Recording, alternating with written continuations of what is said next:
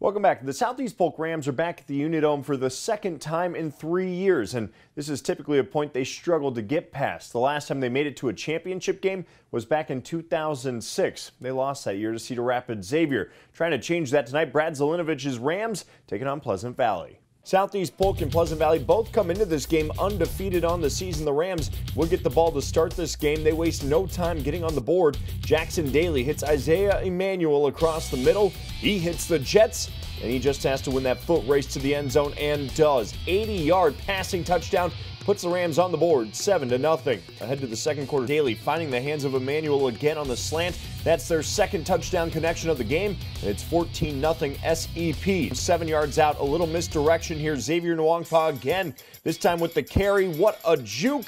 Then just tosses the defender off of him in the end zone. It's 21-0 just like that. Rams blowing out PV. Second half only got uglier. The Rams scored 29 more, including a Jackson Daly touchdown run. Titus Christensen adding another as well. The Rams dominate the Spartans 50-10. They are on to the 4A championship next week. So Southeast Polk came into the Dome absolutely rolling. The average margin of victory for them in the playoffs this year, 37 points. That didn't change. As you just saw, 40 points tonight. The team is hot. They're playing some of the best football all year, and this one wasn't really close after the first quarter. To get to this point, everybody sacrifices a lot. Everybody commits, to prepare to play the last week of the season. And so, we're fortunate enough to have that opportunity next week. Our guys are excited. Everyone just bought in.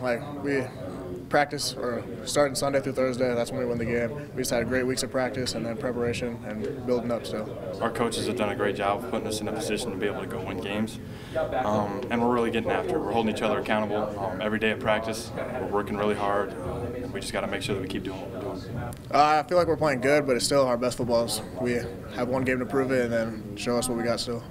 The last time the Rams made it to a state title game, it was the only time they've done it, back in 2006. Now head coach Brad Zelinovic was the offensive coordinator, and some of these seniors, they were just 2 or 3 years old back then. So yeah, it's been a while, but if you talk to them, they're ready to go. They still feel like they've got more to prove.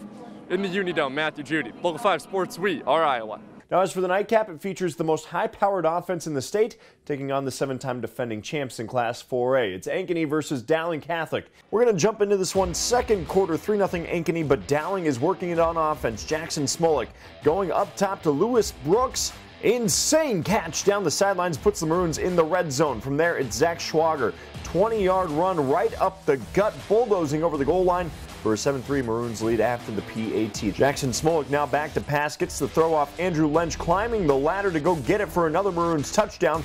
It's Dowling Catholic up 14-3. Ahead to the third quarter now. Ankeny finally able to punch it in, looking for the reverse pass, but Brody Breck decides to tuck it instead. He is in 14-10 after the PAT. The Hawks get it right back again, and they cash in. Power to Brady McCullough, and it's 17-14 Ankeny taking the lead.